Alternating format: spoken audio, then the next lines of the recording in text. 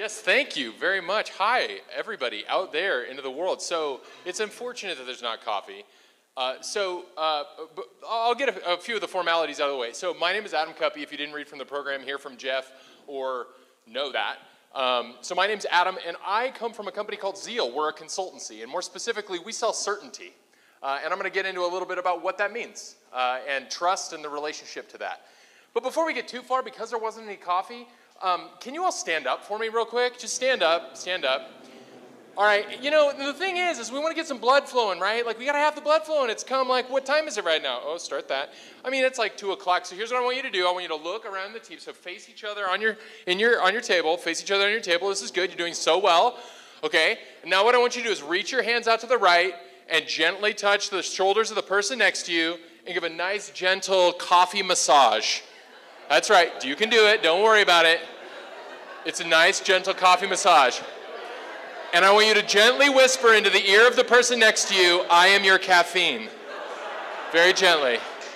I am your caffeine. Okay, if you were someone else's caffeine, I want you to say yes. Yes. Say yes. Yes. Outstanding. You can take a seat. But do it with that caffeinated hand, shoulder love from the person next to you. So before we get too far, I want to remind you that this is my Twitter handle. You can send all your appreciations to that. I just want to remind you, if you need to check the anti-harassment policy, it's on the top of the website. It's like the top link up there if you have any questions about that. Thank you, Jeff, for trusting me. All right. So the nature of this talk is about trust, and I know you've heard a lot about that today, so we're going to go a little bit further into a couple of different components, and more specifically, how you can bring trust into a team, which I know you've heard a lot of as well. Now, our organization has a more unique perspective on it because of the type of work we do. While we are software developers, just like all of you, if not most of you, while we do the exact same type of work, the nature of how we work is a little different because we work with many teams over the course of a year. In fact, our company might work with a dozen different companies across maybe upwards of 15 to 20 different projects in different stacks and so forth. So trust is a huge part of what we have to provide. And ultimately, the way we think about it is in the form of certainty. That at the end of the day, really the only thing that's worth all the value is the certainty that it's going to happen, right? And it's my belief, and I'm going to show a little bit of evidence, so hopefully you believe with me too, that trust is a big part of that certainty. But how we build that trust is really important. And I'm going to get to this in the end, but spoiler alert, trust is not something that you can guarantee from somebody else. But you can absolutely work to encourage it and foster it. And that's exactly what I'm going to talk about. So this topic of trust is a very unique thing. So I want to tell you a little bit about a story about mine. And actually, I've decided to change my story on the fly because taking the risk and going to Australia and putting a bunch of Americans on stage and saying, hey, I want you to do something from Shakespeare is something that might make you twinge a little bit. So what I was told before I went there is I got the talk accepted from RubyConf Australia. And I was like, wow, right on. The name of the talk is What If Shakespeare Wrote Ruby, right? And so the nature of the talk is I literally will call 4 volunteers up on stage and they will do a scene from Romeo and Juliet, blind, right? So I get this whole thing accepted, and an Australian friend of mine reaches out and he goes, that's awesome that you got that talk done. Just so you know, the #1 thing Australians hate is being called on stage. And I was like, great. I'll just fly on the other side of the world. This is awesome. Then a few months later, so we did the talk. Jeff was one of my wonderful volunteers. I will gladly post the link to that talk. And more specifically, I'll make sure to put it right to the point where Jeff starts his wonderful verging on soliloquy. But then the following couple months later, the talk gets accepted again, and this time in Taiwan. And I'm like, okay, wow, so here's the thing, like, just so you know, like, it's, you know, I only speak English, so I want to be really clear, like, this talk is going to be in English, and I just want to make sure, you know, we're talking about Old English specifically, and more traditional English, so do you feel that's going to be a concern? And the response was, yeah, we think it's going to be a total concern, but it's going to be a fun thing to watch. And I was like, right on. So on the fly, I made a decision. I had trust in one thing. The trust is that if I put the intention behind it properly, that whatever the outcome became, it would fulfill the ultimate purpose. And it was to entertain and inform. So I took the biggest risk I could imagine, and I had the entire script that they read translated to Chinese. Okay? I was the only person other than my wife who was lucky enough to fly out there with me that had no idea where they were at in the script, right, at all. The beautiful thing was, again, that we took a risk. We trusted in something that we couldn't prove would come out to be true, but what we had is we had the right intentions and the right purpose, and I think it paid off. So that's really what we're going to go into a little bit more about. All right. Now, I want you to take a moment. I just want you to close your eyes. Don't worry, you won't have to violate a code of conduct, apparently. I want you to just close your eyes just for a moment. And I want you to think of a time in which you lost the first bit of trust in your life. Can you remember the time in which you lost the first trust you ever had with anyone else? Okay, now open your eyes for a moment, okay? So the thing is I can remember the first time that I lost trust in anybody. Right? There's all these different moments in which we might lose this modem of trust. But here's the thing is it's not all equal, right? Like whether or not you believe in Santa or if that was a part of your family. I have no comment regarding that, but there are these things in which we build trust, we build expectation, and then oftentimes that's at some level violated. And so what do we do about that, right? Because ultimately it's not something that we want to lose, right?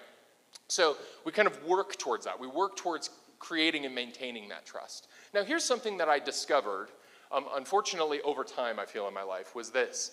That I am somebody, that is hard to please but easy to disappoint. Raise your hand if you feel like you are hard to please but easy to disappoint. There are more of you out there. Come on. Hard to please and easy to disappoint. Absolutely. Right? This is very commonplace. And I don't think it's necessarily problematic. But what it is it's an indication of evidence that proves towards other things. What it should provide is the opportunity for us to dig a little deeper and figure out, well, why is that, right? But regardless of that, I'm going to talk to a little bit of a few different things, right? Which is, first is why is it hard to please? Like, why do I feel that way? And the only real conclusion I can come down to is that I'm afraid. Afraid of what? Well, I could come up with a laundry list of reasons, but at the end of the day, it's fear. I'm just afraid. I'm afraid that whatever's going to happen on the other side of this is going to define me. I'm afraid that the judgment that's going to get passed back towards me, all of these things are going to apply. And so I don't want to extend too much trust out there, because if I do, and I fail at something, then I've not only lost that credibility, but I've also lost a sense of my identity and my sense of myself. This is the way I feel about it. Does that resonate for anybody else? So the reality is that failure is a big part of this. Now, but here's the interesting thing, which is if you really look at it, and I'm just now learning about Stoicism. I don't know a lot about it, but some of its core principles that are really attractive to me is fundamentally to work very diligently to stay in the present. And trust by nature, and the definition of this as far as being hard to please, its only definition is defined by the past. There is nothing about this that has to do with the present, not at all. Nor does trust. Trust has nothing to do with the here and now. It has everything to do with the culmination of events, perceptions, decisions that have been made in the past that culminate to this moment right here. Now, it doesn't mean that that's bad, right? And granted, there's a lot of Stoics that believe that we want to strive away from that, but mostly because it can bring a lot of pain in our life. And like I said before, I'm afraid. I'm fearful. That's just real. Now, the easy to disappoint is similar to that, which is, well, if I'm hard to please and easy to disappoint, it ultimately falls back to, well, if I can be easy to disappoint, if I make this choice that I want to be easy to disappoint, then it makes it easier for me to maintain control. And my ego, to which you were bringing up, which I think is very important, is really the danger. This is why.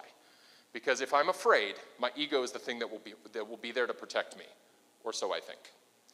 So what I did is I did a little bit of this thought experiment for myself, which was, what if I was to move away from this sort of compliance mode of thinking? Right? That the way in which I evaluate trust is based on me complying or expecting of other people to comply with some sort of arbitrary list that I've defined that maybe they have not accepted. Like, what if I was to take it and just flip it a little bit? What if I became easy to please but hard to disappoint? What would change now? Well, here's what I found, and this was a real thing. I was like, okay, I'm going to meditate my way through this. And I'm going to actually think about what if I was to change the way I thought about these two things? Like, what if I chose to be easier to please? What would happen now? Well, here's what I found, is I went from a certainty mindset, the need to find certainty in my life, to a growth mindset. That by being easy to please, it meant that I always had a pretty darn low bar. It didn't mean it was a negative thing. It just meant that my bar was low enough that I was always excited. I always felt I could learn. I always felt like I could be better, right? And interestingly enough, the beautiful thing is on a team, when I was hard to disappoint, or when I'm hard to disappoint, not that I maintain this 100% of the time, but when I can maintain this as much as possible, then the net effect of it is a sense of autonomy by everybody else. They feel empowered. They feel enabled to be able to think past the hurdles that they might be struggling with in the fear that if they don't comply with my demands, because I am a business owner and I am a leader of a team, and legally speaking, like I write checks. I, at some level, for many people, think I control their future, and that's bullshit. That this helps me get past, right? This creates a new sense of dynamic amongst the team. So instead, don't be easy to please and really hard to disappoint. So let's talk about how we can do that, okay? So I was thinking a little bit about, like, what if we had trust stacks? I mean, we've got we have program stacks and technical stacks, but, like, what is the difference between the certainty side and the growth side? Like, what do those look like in an organization, whether it could even be a team of one, but a team of one to a team of 1,000, it doesn't really matter. And what I found was this, that teams that were very result-focused, on the left side, result-focused, were those that were too focused on the past and found their way too easily to an unpredictable future, right? They ended up in a very compliance-oriented mindset, right? But because here's part of the problem is that what we cannot control ever, and we have to give this up ultimately, it's tough, but we have to give this up, which is that what we can never control is other people's perceptions, other people's emotions, and other people's outcomes. Now here was the last was the one I struggled with even to this day, and I've had to work through with Trevor, my partner, as well as other people, like trying to really rationalize this, which is, okay, wait a second. So what I'm trying to understand here is if I cannot control the outcome, then what the fuck am I doing this for, right? Like, what do you mean I can't control the outcome at all? Like, yeah. So if I'm not result-focused, then what do I need to be? I need to be intention-focused. That the intentionality behind my actions is true. I can control my intention. I can control the ultimate purpose that we have behind it. But I need to let go of whatever the outcome and the result of that might be.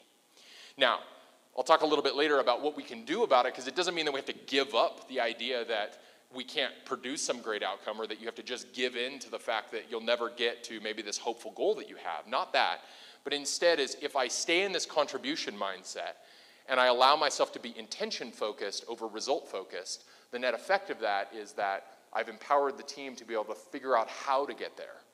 And that we get there is the exciting discovery we're all going to make. Now, the other things that I can control is we can control our effort, right? So by putting the kind of intent, or by putting our focus on the right thing, then we can control the things we have control over versus the things we never will have control over. Now, the second is measuring compliance versus measuring growth. So as a consultancy, we work with a lot of organizations that really struggle with this and they don't realize it. That they have come to a way of operation where what they measure is they measure the compliance of their team. Do you show up on time? Do you never have problems? Do you fall within the boundaries of time off or otherwise? Do you do it the way that our whole team has defined you should do it, or one person has defined you should do it, right? Are you measuring against that versus measuring against, yes, but what's the ultimate purpose? What are you working towards your intention? Are you working towards some sort of, are you evaluating growth as a collective? Which I think is what I've heard multiple times amongst the teams is, or amongst, the various speakers is, if you're putting your focus back towards measuring the growth of your team, like how have we progressed? How have we settled and simmered?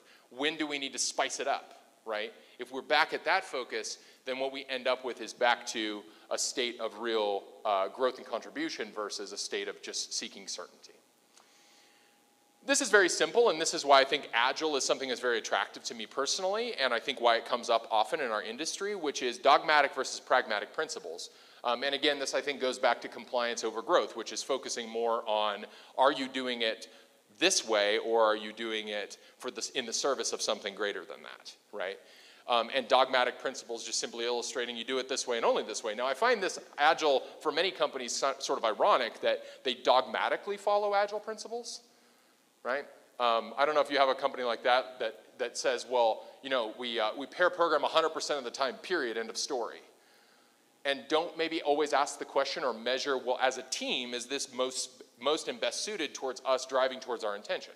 Like, is that actually a good thing? Like, are we evaluating that pair programming is a necessity for the reasons that our purpose is bound to do? And then pragmatism in Agile is effectively a process, hopefully, that's driving towards the alternative to that, which is to say, well, let's flex around it, but really be focused on what is our outcomes and what is our intentions behind this, and building a system that's supportive of that based on the team dynamic that we have and the individuals that are involved. And if you're there, what it actually supports heavily is the idea of culture add being a real asset now. Because if it's a culture fit, what you're ultimately saying is, we need you to comply, right? So we need a fit because we measure compliance, right? We're not measuring growth. But if your organization can say, yeah, like diversity of approach, diversity of personality, type, thought, all of that stuff, like that is huge for us. It's a huge asset because by measuring growth, we need that. We need that diversity of thinking. We need that. That is a real and legitimate asset that we all know and feel that we're actually striving to have versus striving to avoid to not have as a problem. Okay? And the last is, oh, whoops. Did I go one too far? Oh, doesn't matter. I guess I'm missing a slide accidentally. And the last is highly values loyalty over highly values contribution. So this kind of goes back to compliance. When an organization is highly valuing the loyalty of a person in an organization, oftentimes that's symptomatic to the fact that it's more compliance oriented. And versus what are the contributions that this individual is making to the team. And I want to be really clear that if you are measuring contributions that ultimately say that everyone has to be contributing in the exact same way, that's just a really fancy, sugar-rich way of saying that we value loyalty, right? Contribution can come in one of a multitude of ways, and it's always an Agile thing. It's always pragmatic. So like I was saying before, what we see on the left-hand side is this compliance-oriented mindset. This is certainty-based trust, is that we are focused on these things. We're result-focused, we're measuring compliance, we're dogmatic about the way we do things, and we highly value loyalty. Whereas on the right side, this is growth-focused, right? We're intention-focused, we're measuring growth, we're pragmatic, and we're highly valuing contribution. This creates trust in an organization, ultimately, right? But here's the thing, and this is what we really ran into as most of the problem as a consultancy that we experience with other teams, is they'll use things like, oh, well, we're 60 people, and our team is a little over a dozen. We're like 12 engineers, 15 total people, right? So we're relatively small in comparison to much larger teams. And that can often be used as an argument, like, oh, well, we don't have the same problems as you. Well, totally, we know that, right? So how do we handle that, right? That's the question. How do you handle that? So we're tackling the topic of uncertainty. And here's the key, is the only way to bring value to the right side is if you're making sure that you're measuring and you have a process that creates certainty amidst the uncertainty, right? So the way I like to think about it is that there are so many things that we can never control, right? I was discussing those earlier. We cannot control other people. We cannot control that dynamic.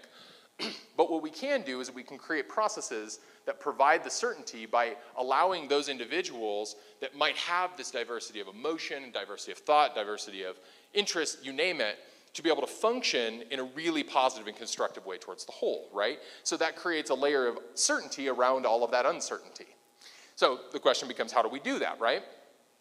So here is the most fundamental way in which we tackle this as an organization at Zeal is we talk about things like cycles of feedback. Now, how many of your organizations feel like you do a version of Agile somehow? Like you think in Agile principles? Raise your hand.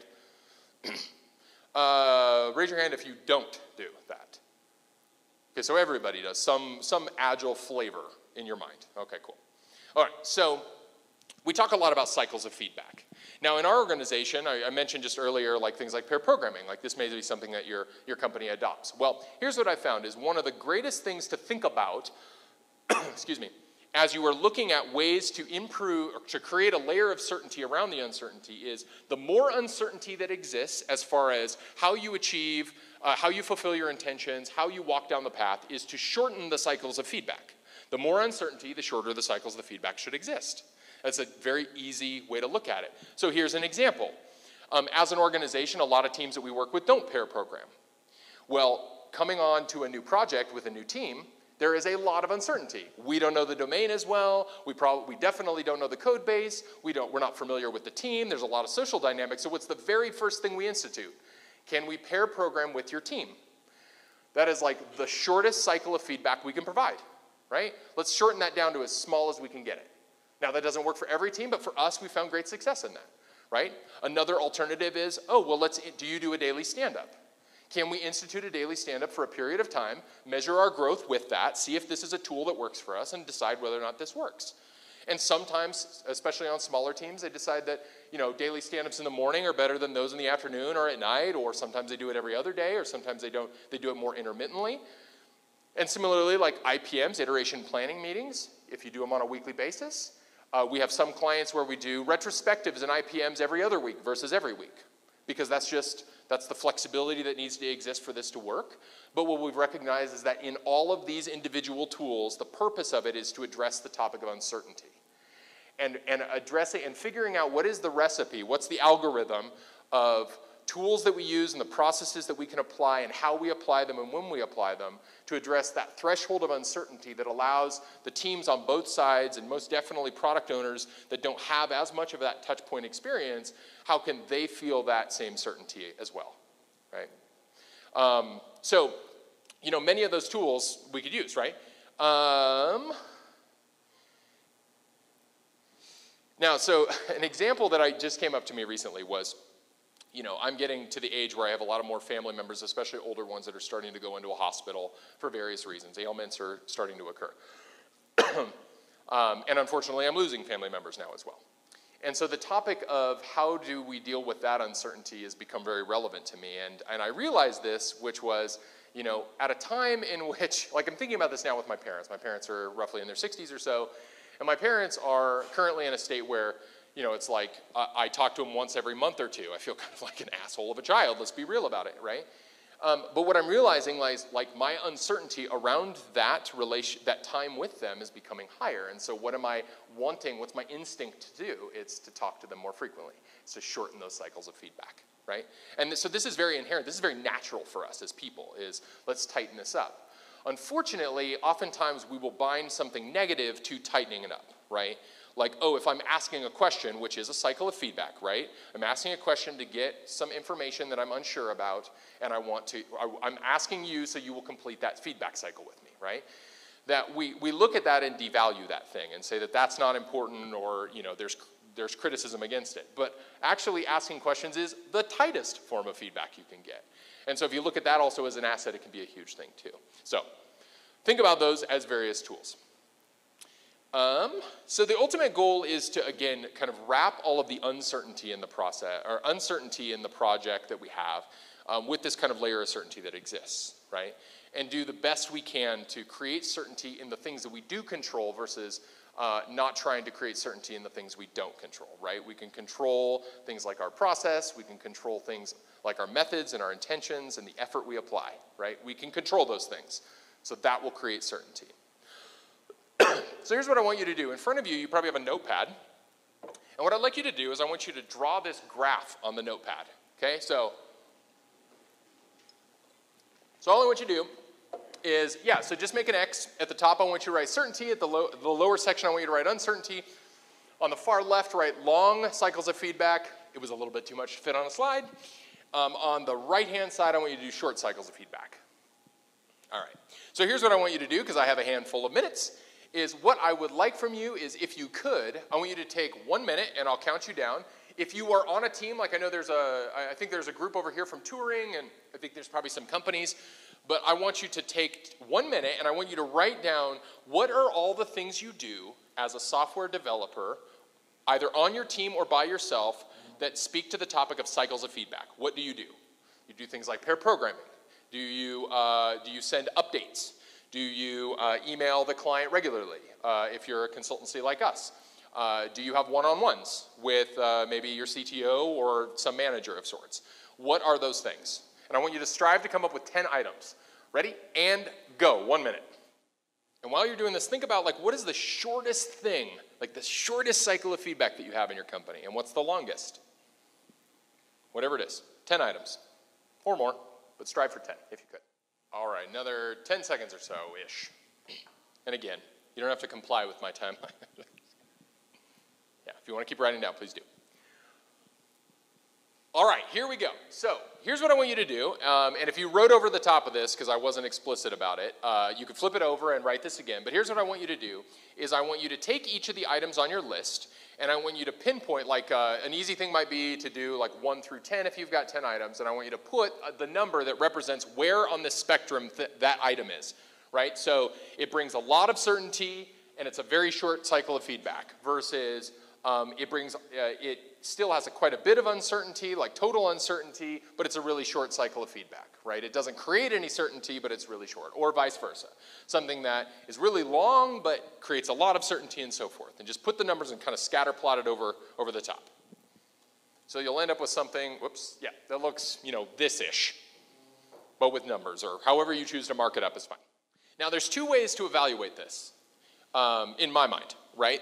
And the 2 ways are this. You can look at items on this. So can somebody tell me, like, somebody give me an example of, doesn't really matter where, somebody give me an example of something that they have in this quadrant up here. So it brings a lot of certainty and it's a short cycle of feedback. Give me an example. One-on-one with someone more senior than you. How frequently do you do it? Every 2 weeks. Okay.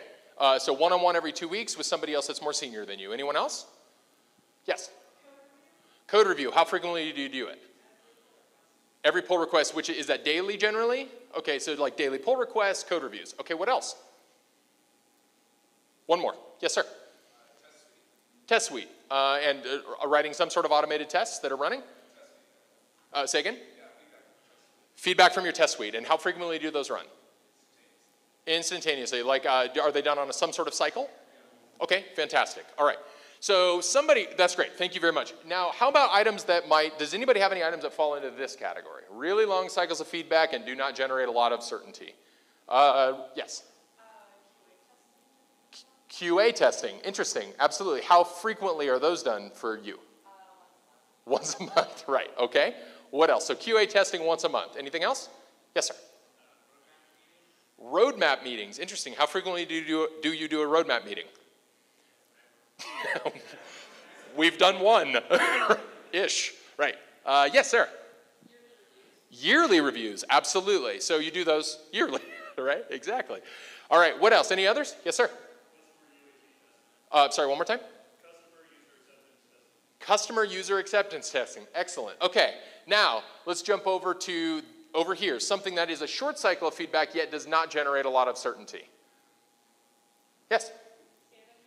Stand-up meetings, interesting, okay. And you do them how frequently? Monday, Wednesday, Friday stand-up meetings. And you always do them in the morning?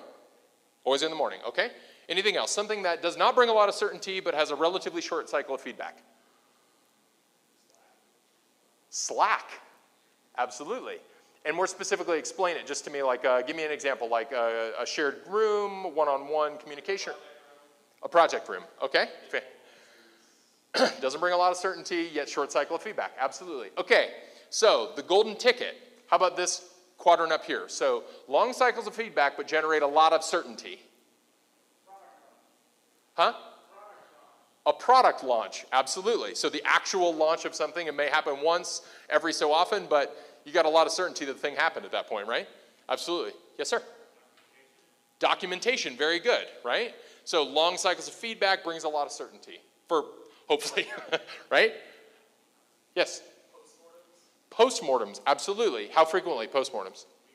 Weekly postmortems, okay? Anybody do postmortems less than weekly, so less frequently than weekly?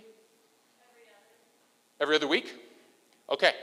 Any other items? Any other area on here? Did anybody have maybe an oddly placed item like right here? Yes? Okay, Trello cards right in the middle, and explain that to me. Why so?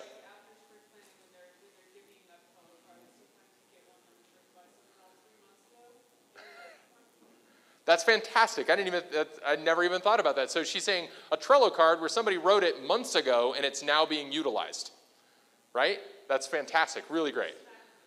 Say again? And you put it smack dab in the middle. That's fantastic. I love that. That's great. Yes?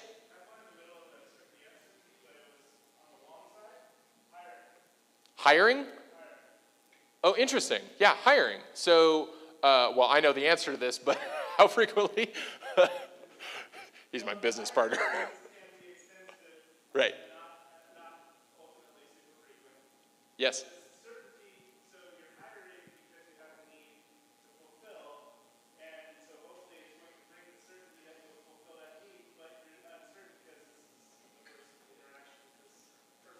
Absolutely. Great. Okay, so the idea here behind this exercise, and I recommend that you take this as simple as it is, it's something that can easily be done with any grouping of your team because it's kind of, the answers to it are relatively indifferent. But what it can do is it can inform you on things like, you know what, like the way in which we currently handle it, while it's a short cycle of feedback that we think is bringing value, the reality is it's not creating any certainty for us, right? So can we do something with that? Right? That takes it and moves it from a place of uncertainty and makes it more certain. Can we apply anything? What do we have control over that allows us to be able to move that to something else? Just one share. Does anybody have an idea on something that is like down here in this uncertain space that would be an easy modification, would take it and push it up here? Anything come to mind? So basically, is there something that you wrote down in this area down here, so this kind of uncertain space, short or long cycle of feedback, but with a simple modification, you could turn it into something that creates certainty?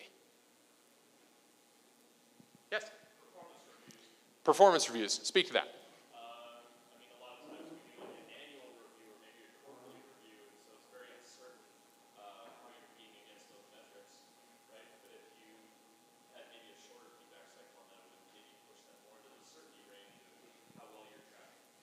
Yeah, so at our company, we're experimenting a lot with this because we found that the combination of one-on-ones allowed for us to have that tighter cycle of feedback.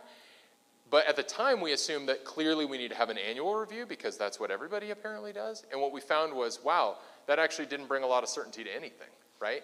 That if we were doing the one-on-ones well, we could actually we could apply more of that, more priority to that, and possibly even drop the annual review altogether because it didn't actually bring enough certainty to the equation. And in fact, created a lot of uncertainty because it's like, oh, am I now going to hear something annually that I hopefully would have heard over the last 52 weeks? Right? Stuff like that. Okay, great. All right, moving on and finishing this up. So, trust is something that you can encourage in your company, but you can't guarantee all the time as far as getting it from other people. So it's important to remember that it is something, is to remember the things that you do have control over. What are the things that you have the tangible effect on versus the things that you don't?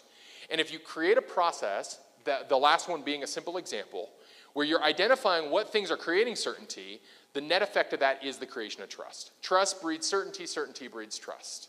Right? That's the key important takeaway from all of this, right?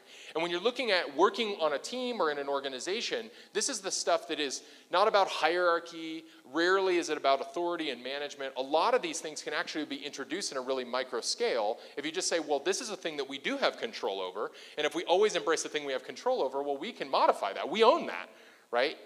And you'll be amazed, especially seeing it from the standpoint of watching other teams go through this process. Like, it will be amazed at how many shoulders drop. Like, the sense and need that you have to comply starts to melt away. I mean, many times it'll rear its ugly head because ego is a very real thing. But at the same time, is like letting that kind of fall and like relying on the process that's more objective to kind of drive that can be really, really helpful. Now, if you have any questions whatsoever, please feel free to email me, hello@codingzeal.com. Again, we sell certainty. This is what we do. So if you have any needs, or a company that you're working with, it's like, hey, I've got some questions about things we're doing, please feel free to email me. I'd be more than happy to talk through that. But thank you very much, everybody.